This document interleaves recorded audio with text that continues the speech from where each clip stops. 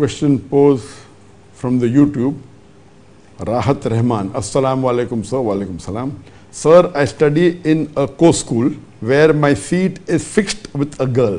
What should I do? I can't leave that school. What should I do? The brother Rahat Khan has asked a question that he studies in a co-ed school and his seat is fixed with a girl. What should he do? We have to first try and find out what is the age of this boy Rahat Khan. If he is young, very young, below the age of 12, then there is rukhsa that if he is in the pre-primary section or the primary section, then it may be permissible in a co-ed school, though it's not advisable.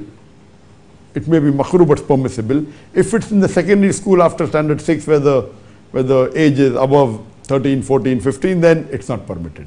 If he is in the pre-primary or the primary, first, second, third, fourth, fifth, where the age is up to 9, 10, then it's fine.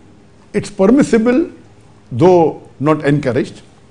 But it's always preferable that for a Muslim, a boy should study in a boys' school and a girl should study in a girls' school.